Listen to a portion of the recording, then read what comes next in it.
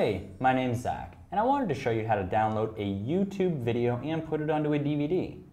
Now you're going to use your DVD drive in order to do this, and if you follow me, I will show you exactly how to do it.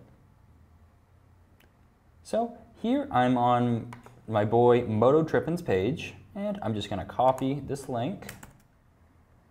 And as you can see here, I have two programs you'll need: YTT Video Downloader and Image Burn. Image Burn is the program that we're going to use to burn the DVD, and YTD Downloader is going to be the program we use to grab Moto Trippin's video.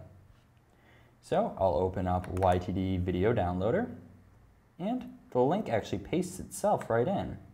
I'll just hit Control V to make sure it's the right thing. We'll do HD 1080p, and we'll just save it right to my desktop. But just for speed purposes, I'm just going to download high quality 360p. And hit download. And it begins to download. And this will only take about a minute, and it's actually a 12-minute video, which is pretty great. So now that it's completed and downloaded, we'll go to navigate to our desktop to find that file. And we'll see Swamp People right there.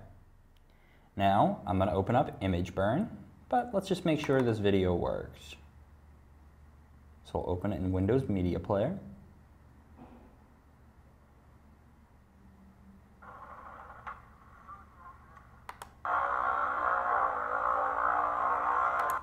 And the video did work, so we're going to open up Image Burn.